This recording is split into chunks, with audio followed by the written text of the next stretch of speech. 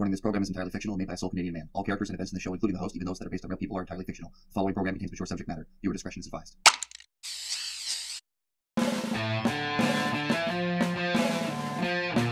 America.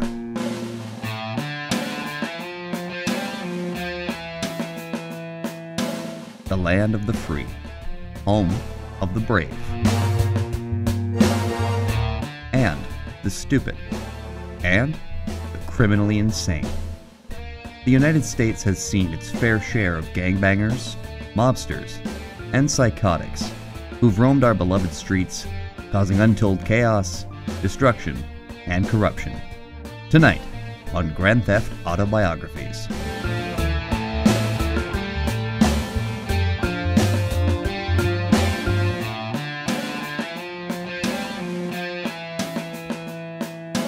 Mothers, murder, and the mafia. Tonight we will examine the criminal career of one of Liberty City's most accomplished wise guys. We will get a glimpse at the city during the height of mafia violence and some of the degenerate lowlifes responsible for carving up this once beautiful urban American settlement into a nice big homemade Italian pie. In this quintessential American tale, we will examine a man who near single-handedly kept his organization afloat using any means necessary, and had a significant hand in shaping the landscape of organized crime that remains in Liberty City to this day. Toni Cipriani.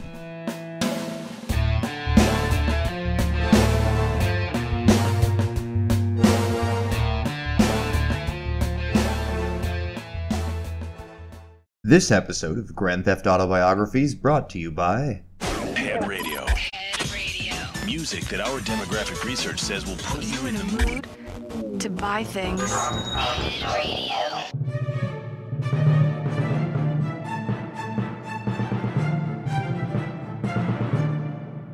St. Mark's, Liberty City. The model for Little Italy districts across the country. Sloped terraces, fine dining, and the ever-present loom of organized crime. This is where the story of tonight's subject begins, and possibly ends. In many ways, similar to another mafioso we've covered on this series, the life of Toni Cipriani is a traditionally American one. The son of second-generation Italian immigrants, Cipriani was born and raised in St. Mark's by his overbearing Italian mother and gangster father, likely sometime in the early 60s. That gangster lifestyle wouldn't take long to catch up to the Cipriani patriarch, however, as he was killed by warring triad gang members when Toni was still fairly young. Perhaps initially interested in seeking revenge, or motivated by a desire to impress his unpleasable mother, Toni would follow in his old man's footsteps, and soon after, take up a life of organized crime, working with the Leone family.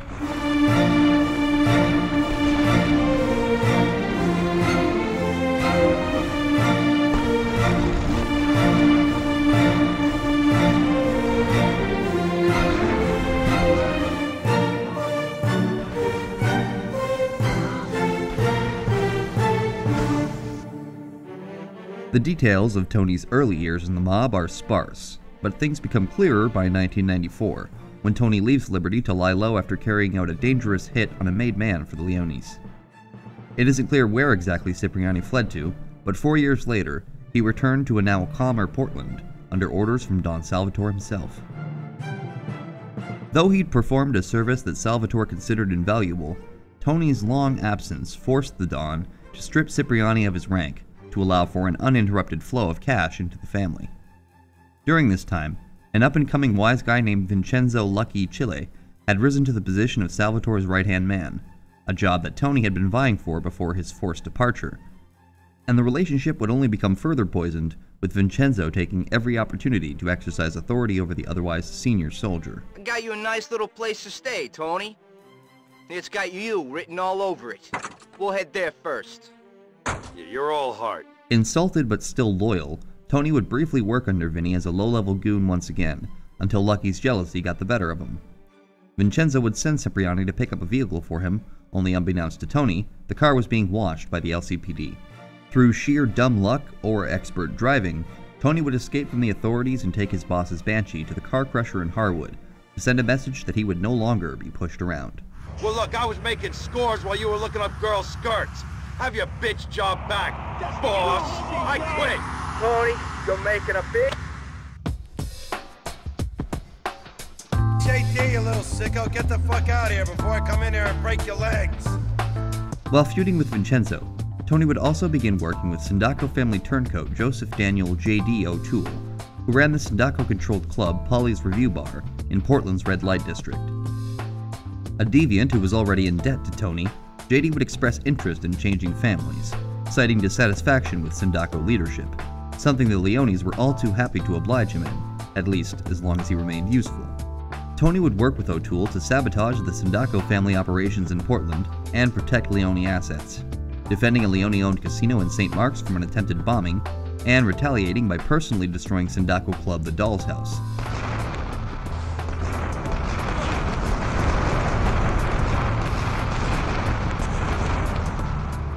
All while dealing with Salvatore's kleptomaniac wife Maria Latour, who was developing an obsession with her husband's new muscle, and Toni's own psychotic mother, perpetually unimpressed with her son's position in the family.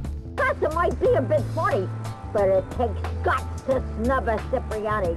Maria would eventually cut ties with Toni once she learned of his dire financial straits, and Toni's mother would call a hit out on her own son, shamed by what she perceived as his lack of motivation to move up in his organization. I've called a hit on you.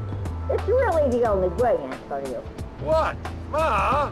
You were always a disobedient fool. Despite attempting to prove to his mother his worthiness, going as far as to butcher a man she considered more impressive than him that Toni caught wearing an adult diaper in the woods near Callahan Point, nothing would prove to be enough for Ma Cipriani. Is this how you spend your time?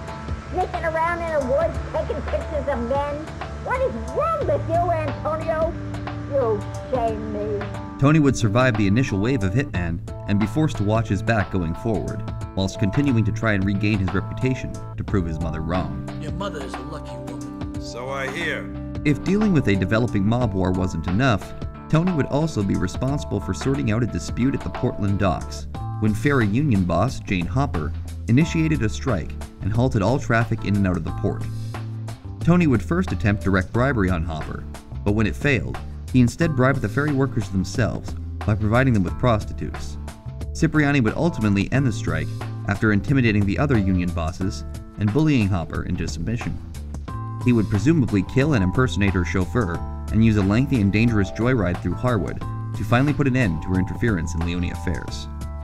Toni would soon after participate in an on-foot deal with the Colombian cartel, where he nearly killed future underboss Miguel after the meeting was ambushed by the FBI and LCPD. Meanwhile, tensions on disputed territory between the Leones and Sindacos continued to escalate. Salvatore is nearly crushed to death after being kidnapped at Polly's Review Bar under orders from the invisible Don Polly Sindaco himself, and narrowly rescued by Toni. In retaliation, Toni and Salvatore personally ignited open street warfare with the Sindaco soldiers in the red light district. It was during this time Toni was first made aware of a new potential foe by JD, the Sicilian Mafia. Toni would learn from JD that a high-ranking Sicilian named Massimo Torini was flying into Liberty City intent on brokering a treaty between the three families.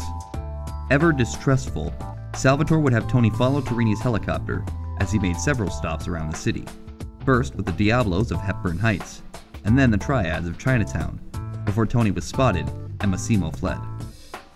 Following the bloodshed in red light, Leones would take outright control of Polly's Review Bar, and with it no longer a source of information, it fell to Toni and rising soldier Mickey to deal with the former owner, now a liability. Where's Salvatore? Toni, the first drink's on me.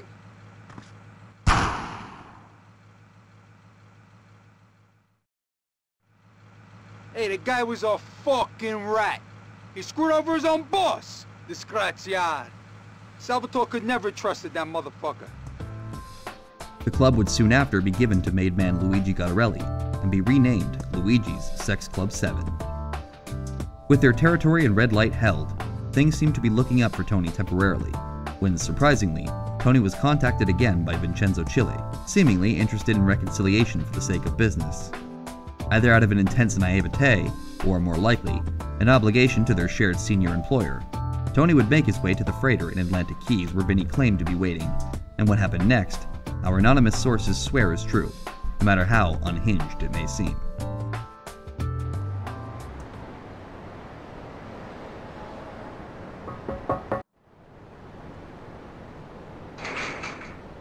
Yeah! I'm gonna cut you up, little man!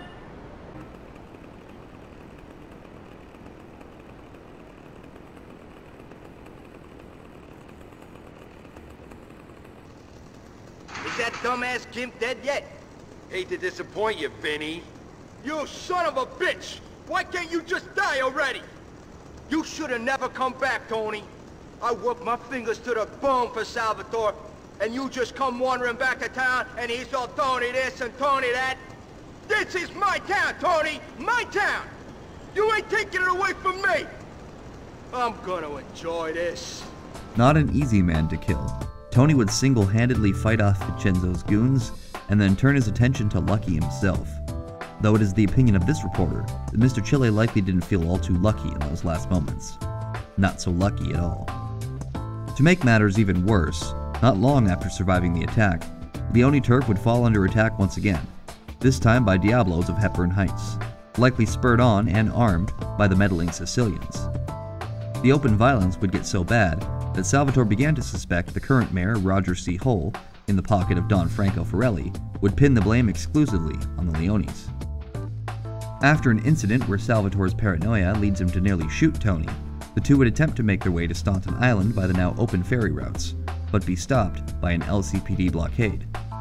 His suspicions confirmed, Toni and Sal would flee the authorities and make a dangerous leap across the incomplete Callahan Bridge and escape to a Leone safe house in Newport. Yeah, this is the place. I'm gonna take a look around, see what's what. I might see you here later.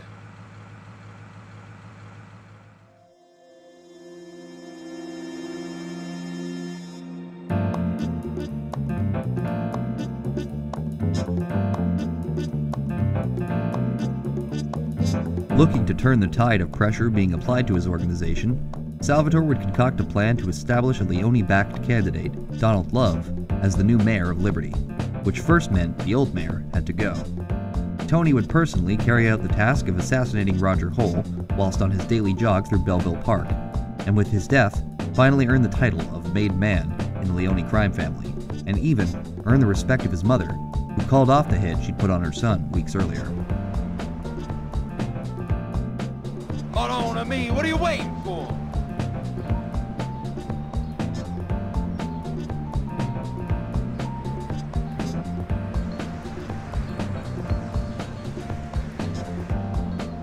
Toni, my boy, today's the day you're being made. Oh, Salvatore, I missed the Leone. Our mama's been waiting for this day.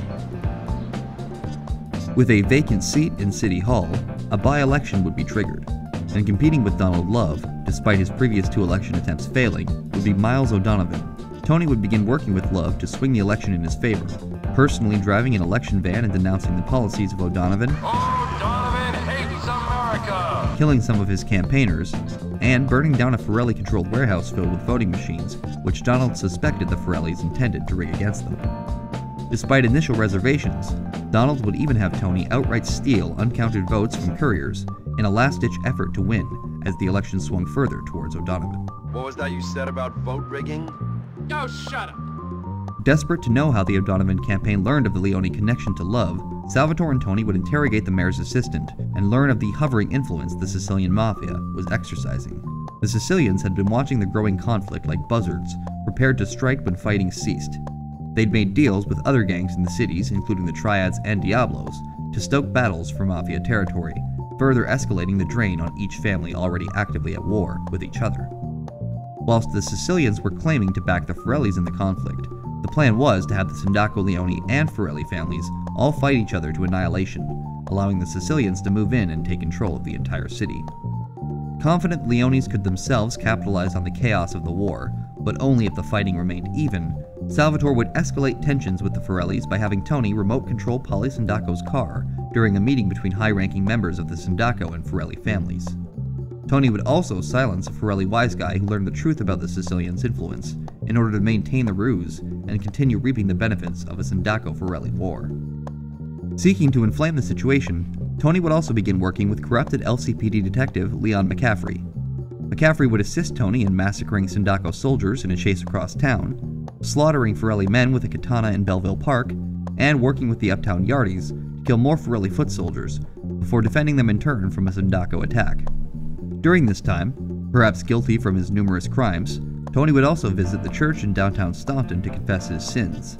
His gullibility, accentuated by his faith, allowed Toni to perform various tasks for the man in the confessional, including stealing a report, stealing diamonds that had already been stolen once before, rampaging with a fire truck through the streets of Bedford Point, and killing 3 celebrities, DBP, Black Lightman, and Faith W. Upon successfully murdering the rising stars, the phony father would run out on Cipriani, who soon after learned the man's true identity was Ned Burner, LCN reporter, and that he'd simply been using Toni to write headlining stories about each of Toni's missions. To add insult to injury, it wasn't long after Cipriani's dealing with Burner when he received word from Donald Love about evidence linking him to the Leone crime family. Despite Toni's efforts in retrieving the evidence, it would prove to not be enough when reports on the connection pushed the vote squarely to O'Donovan's corner. Having dumped nearly all his finances into the campaign, the loss and resulting scandal would bankrupt Love, who put the blame directly on Cipriani's shoulders. You got no more links to organized crime. You're whiter than white. You could be the Pope. The Pope.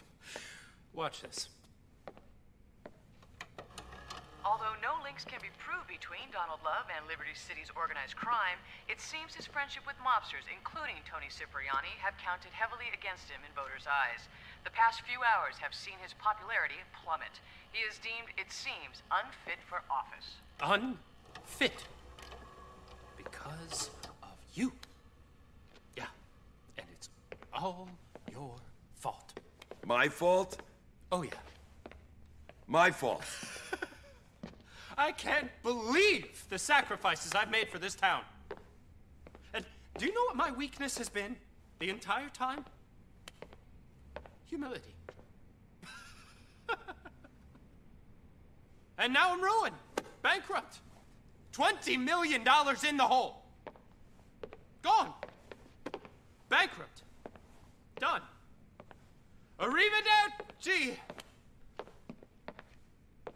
Bankrupt! With O'Donovan in the mayor's seat, Salvatore would finally be arrested and taken to a jail in Shoreside Vale.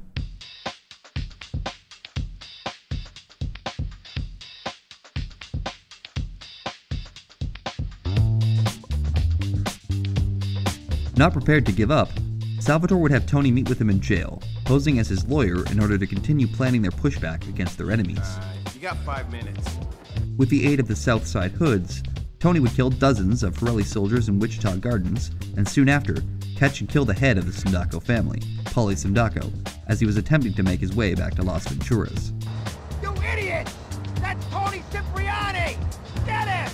While their enemies were now weakened, the Leones remained in a very precarious situation, and to add to Salvatore's stress, rumors began circulating that the Yakuza intended to take advantage of the weakened families and take over all assets across the city. I hear that the fucking Yakuza are gonna make a play to take over the city. Other than that, everything is just peachy. Toni would initially attempt to cripple the strengthening Yakuza by destroying their military hardware, but out of sheer luck, he was eventually contacted by the wife of the Yakuza boss, Toshiko Kaisen. This man I want you to destroy is my husband, Kazuki Kasen. Don't worry. For your services, you will be handsomely rewarded. Toshiko, who had become increasingly estranged by her husband, Yakuza Wakagashira Kazuki Kaisen, decided to contact and hire Cipriani to ruin and eventually kill her husband. Something Toni was all too happy to do, as it conveniently solved the Yakuza issue for the Leones. Toni would steal a Yakuza arms shipment, destroy couriers transporting Yakuza money, and even take Toshiko on a very public date to the opera to further humiliate Kazuki. Toni would ultimately confront Kazuki atop his casino, where he put the disgraced warrior down for good. It is fitting that I kill you myself. You too, leave us. I am going to enjoy thrusting my sword into you. Yeah, I heard that about you. His obligation fulfilled, Toni would return to Toshiko only to witness her suicide, guilty for her betrayal of Kazuki. I've been granted everything I asked for. Now, I just ask to be truly free. Goodbye, Toni-san.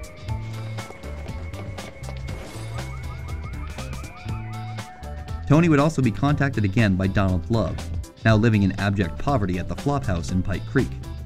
Donald would propose an ambitious project of redeveloping the Forelli-controlled Fort Staunton area for the Panlantic Construction Company. I know what you're thinking, Tony. How the mighty have fallen. But this is just a temporary blip, my man. Okay. Oh, don't be all touchy. I know I said some nasty things about this being your fault and all, but hubris is a nasty, nasty bedfellow. Almost as nasty as termites. And trust me, I've tried both recently. Wait. You and me are on our way back. I never went away. We're in this together, amigo. No, we're not.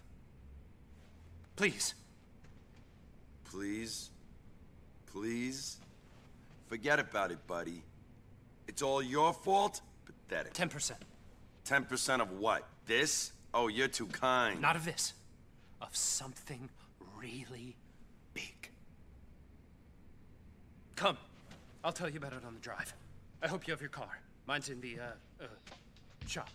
In order to pull off this move, Donald would get Tony's help in eliminating his ex-mentor, real estate mogul Avery Carrington, who had already secured the deal with Panlantic. After disposing of Carrington and obtaining the plans for Love, Tony would also be forced to find and kill Ned Burner, who'd witnessed Carrington's murder and taken photos. All too happy to pay Burner back for his previous deception, Tony would silence the sleazy reporter and then deliver both his and Carrington's bodies to Donald's personal aircraft.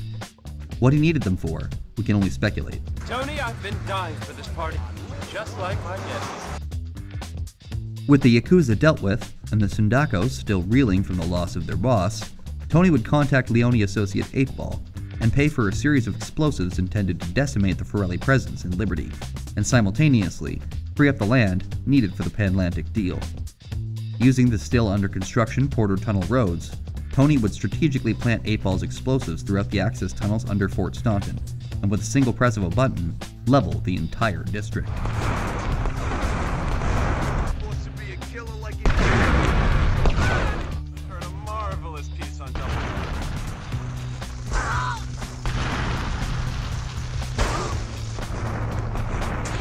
With Salvatore's trial coming up, Tony would perform one last task for Love, defending him from the Colombian cartel, eager to siphon off Donald's funds in exchange for silence on his bloody buy-in to the company. Cipriani would safely deliver Donald to his personal hangar, where Love temporarily fled the city, with the bodies of Ned Burner and Avery Carrington still aboard. Following Love's departure, Tony would aid in defending Salvatore's convoy en route to the courthouse from attacking Sicilians, fearing Leone would be released.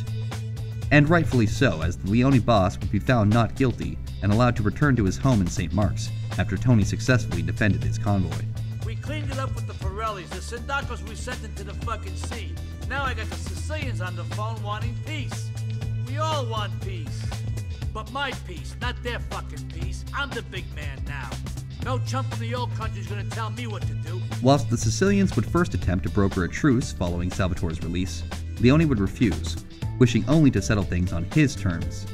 Tony and Salvatore would make their way to the mayor's office, intent on discussing Salvatore's charges being dropped, but would arrive just barely too late. Lousy bastards have taken him already. The two would shoot their way through the Sicilian goons before witnessing Massimo Torini taking off in a speedboat with Mayor O'Donovan hostage. After a lengthy chase through the waterways of the city, the two would corner Torini at Portland Rock and rescue the mayor, before Tony personally shot down Torini's helicopter, finally putting an end to the conflict with the old country. Torini, it figures. Give him up. The mayor is mine. This city is mine.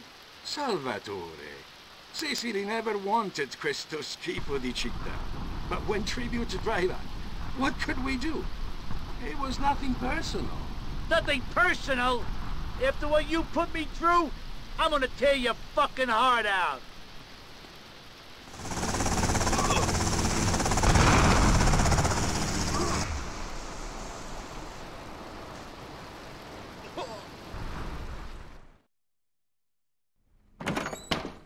Hey, Mr. Mayor, we just saved you from a bunch of crazed Sicilians. Yeah, thanks. And that means? The city is grateful to you. Ow! Try again. that you work for me, right? Oh, yeah, that I work for you. Good. Now don't call us, we'll call you. Get out of here, prick. Thank you, Mr. Leone. Tony! We did it! We run things now, you and me. We're a team, huh? Now I just need you to do one small thing for me. I got some problems that I've been dealing with. Salvatore, Toni, and Mayor O'Donovan would all return to Leone's mansion, where Sal made it clear who was in charge going forward, before meeting with Salvatore's uncle of the Sicilian Mafia to confirm the peace forced by Leone victory. Ah, Salvatore. All we really wanted was clarity.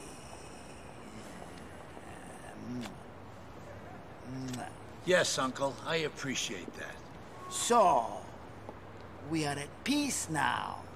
You and the old country. Of course, me and all my people. Good, very good.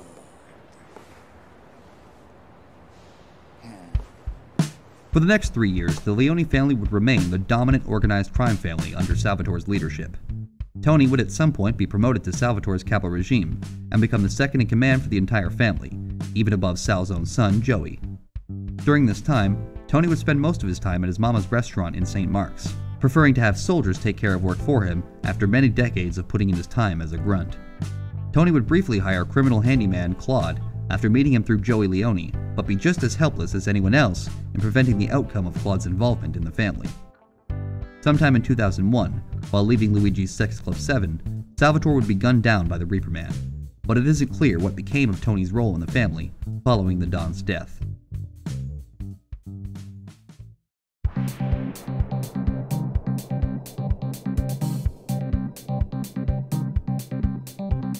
Toni Cipriani is in many respects an archetype of Italian Americans many are all too familiar with.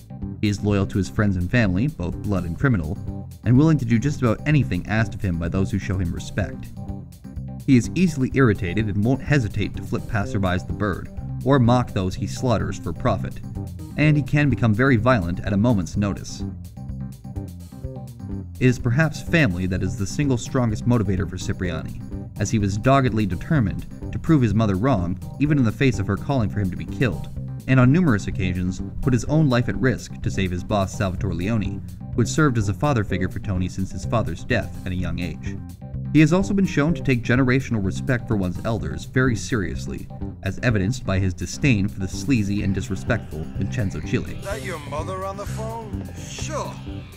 You're disgusting. Where's your respect? Whilst capable of emotionally investing in those he cares for, Toni is equally as capable of performing heinous, violent acts on anyone who doesn't fall into his personal circle of protection, butchering Giovanni Casa and chopping him into small pieces, or literally destroying an entire neighborhood just to wipe out his rivals. Whilst family remains evidently important to Toni, like most Americans, criminals especially, he is also easily motivated by money, and was even seemingly offended with Salvatore when his payment following the Leone takeover was substantially less than he'd anticipated. Shame on you. Come here. You're a good kid, but shame on you.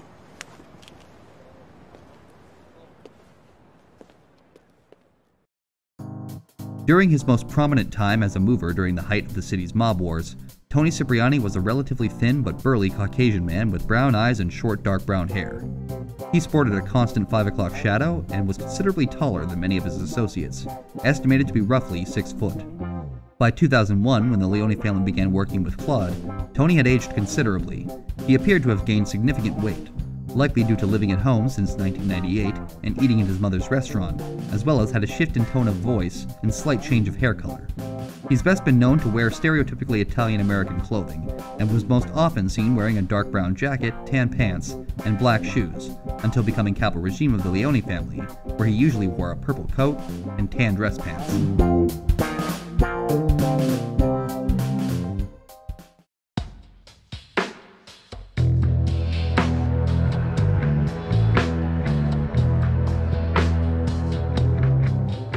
As a very prominent actor for Liberty City's most powerful mafia family, the criminal record obtained by the LCPD for this program of Toni Cipriani is extensive, as has so far always been the case with the subjects of this series. However, Cipriani may have them all beat.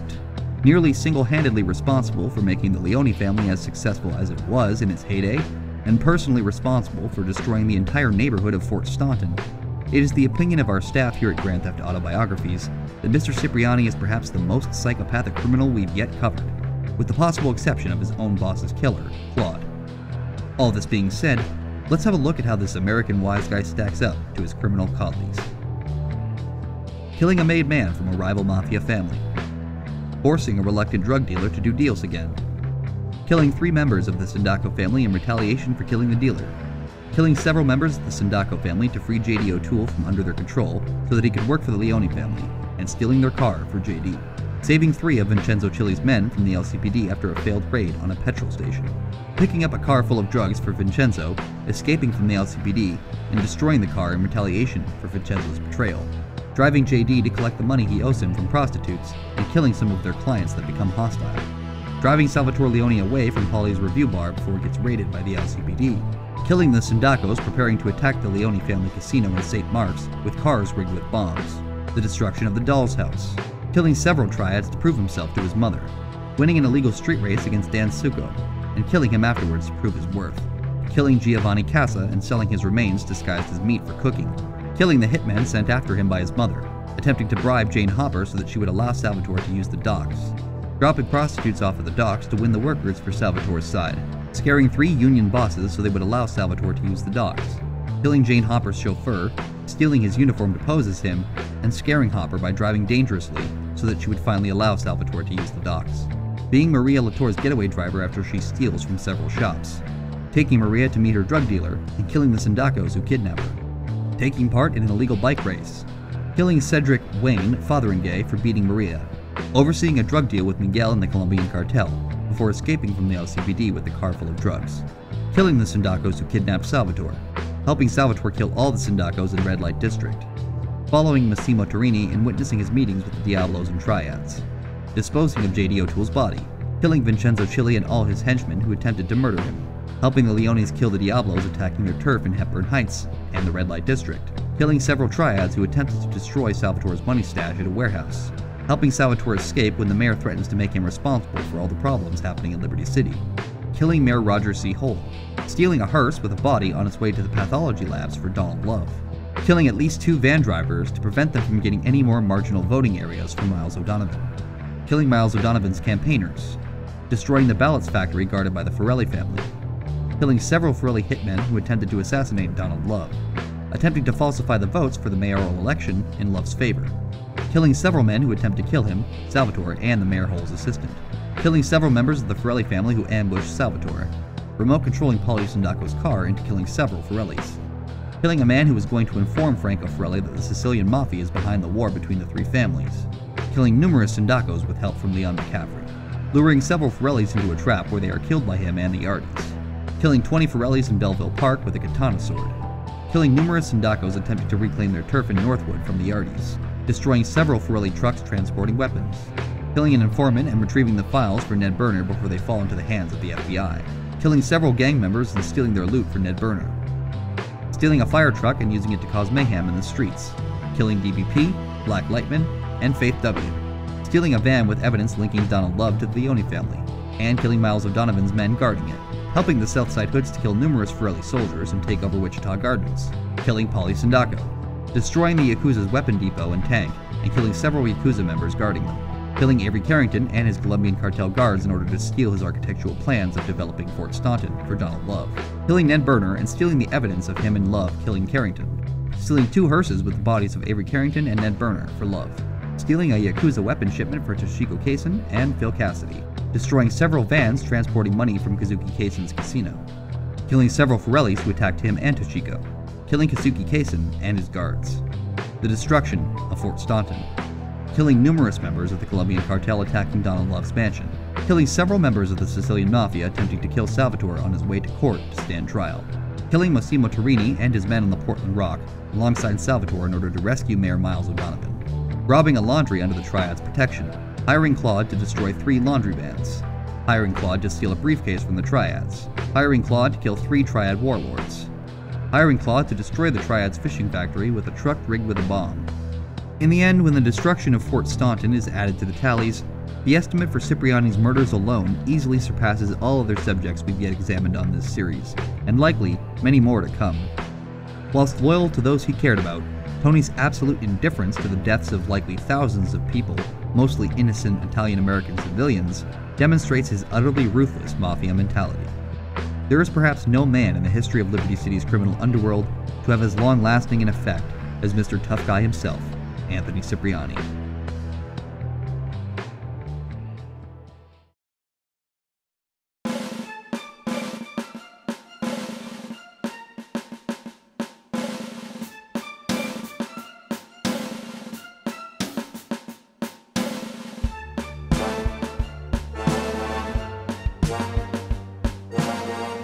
America is a dangerous place, people. Once again, demonstrated in abundance tonight with the horrifying power these organized criminals exert over our supposedly fair justice system, and yet skirt the full punishment of the law. Mind your manners when you eat at your next Liberty City Italian restaurant, people. The owners just might be former heads of the mafia. I'll see you next time on Grand Theft Auto Biographies with me, your host, Guinness Walker.